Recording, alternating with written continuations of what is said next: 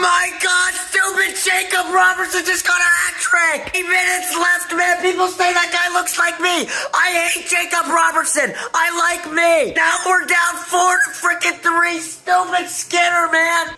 What? That's like an off-angle shot. What the hell was that crap? Oh, I don't look like Jacob Robertson. And they just got a freaking empty that. Now it's 5-3.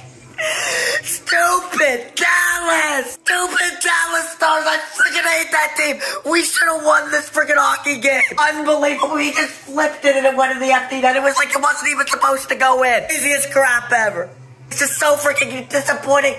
Canadian team is never going to win the cup. We're never going to win the cup again. I've been a long-ass, suffering, 50-year Edmonton fan. I just cricked my neck. Oh my God, I'm going to need an Advil. And a few beers after that loss, man. This crap is freaking over. I can't stand this team. We won game 1 in freaking double overtime. Now we lose 2 in a row. We were up 2 goals in this game.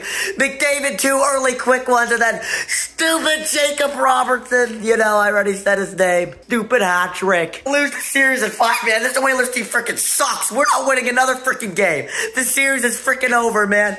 Edmonton is so passionate about hockey. Dallas doesn't even freaking care about hockey. Get a nice sports case. They have a Connor McDavid one. Don't get that one. I mean, he did good. He's our only freaking player. Can anyone else on the stupid Oilers team step up? Subscribe, man. Freaking scribe.